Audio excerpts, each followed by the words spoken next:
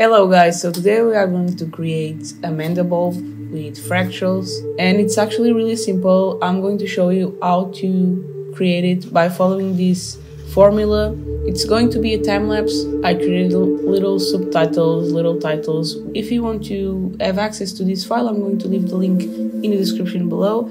For my Gumroad store, it's only $1 and it would help me a lot. You will have access to the shader and to the old geometry notes tree.